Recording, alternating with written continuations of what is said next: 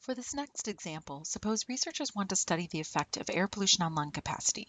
They gather 500 random people that live in highly polluted cities and measure their lung capacity.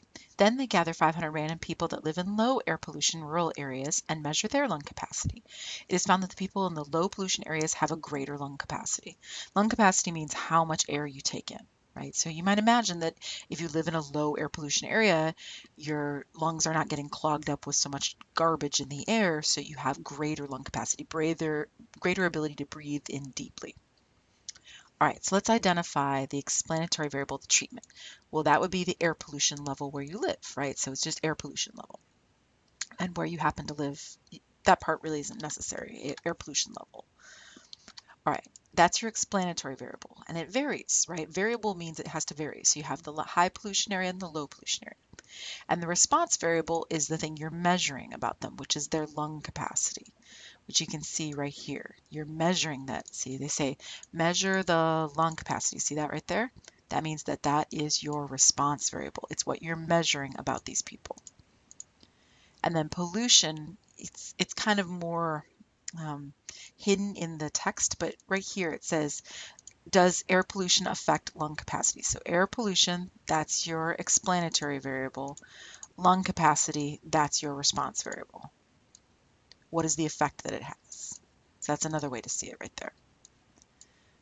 All right, so then we want to know what's our experimental units and what's our response. Oops, sorry, experimental units and control group. All right, well, the experimental units will be all 1,000 people that you're gathering information on. So you have 500 that live in the high pollution cities and 500 that live in the low pollution rural areas. Together, that makes 1,000. As for a control group, it's a little bit of a gray area, but I would argue that there isn't one. And that's because control group implies that there is a neutral treatment. There is some, the standard treatment, like in the case of a drug testing, like this one right here, we had the standard old drug, or a placebo group. But we don't really have either one of those things because we don't have an area that has no pollution, right? So there is no standard pollution level, so that doesn't exist. So you can't make that argument. So I would argue that there isn't a control group in this case. All right, now a reporter sees this study and states on the news, this is what I love, scientists have found that pollution causes lower lung capacity. Causing, ooh, that's dangerous. All right, now explain why this reporter is wrong. Well, you can only make cause-effect arguments if you have an experiment. If you randomly placed the people into their areas and had them live there for a while and then gave them the lung capacity measurement. But if you aren't the one that's doing that placement, if the researcher isn't the one controlling when you get to breathe in the machines and things like that, then that's no good to you. That's an observational study, and you can't make claims about causing lung capacity. All you can say that there's a relationship. There could be other things that might be affecting what's going on, such as genetics, cultural background, chemicals in the different zones, etc. So let me give you an example of the cultural background genetics argument. There are countries in this world where, for example, the people that live in the rural areas are of a different ethnic background than the people that live in the cities. So for whatever reason, just culturally, they have stayed in their little enclaves. They have a different background. Therefore, they are different, period. And they will have different lung capacities. So what you're capturing is the fact that you're grabbing two different groups of people, not the fact that the pollution's causing lung capacity, right? If you want to prove that pollution causes, you're going to have to make an experiment. You're going to have to take somebody from a high polluted city and then have them have the lung capacity test, and then go move them to the rural area, have them live there for a while, and then have the lung capacity test. And vice versa. You're going to have to do somebody from the rural area and put them there.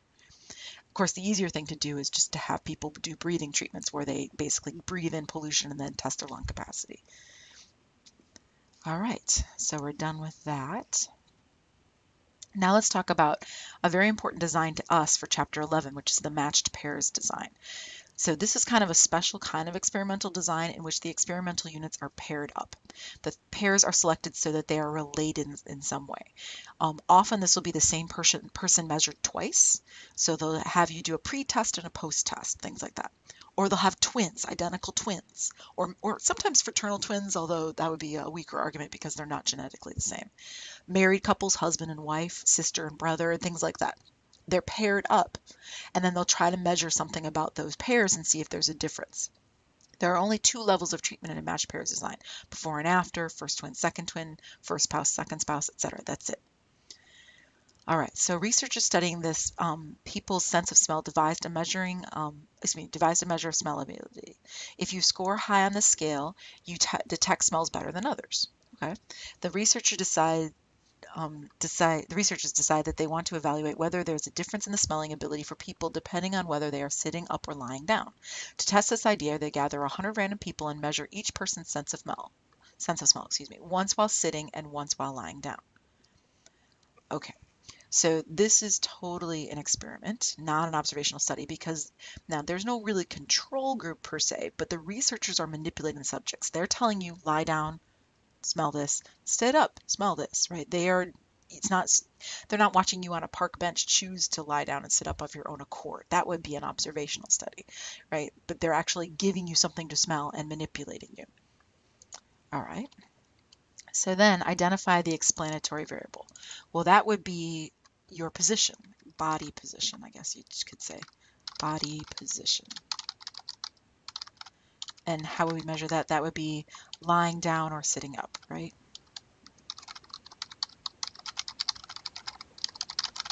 Okay. Identify the response variable. That would be your score on the smell test, score on the smell test.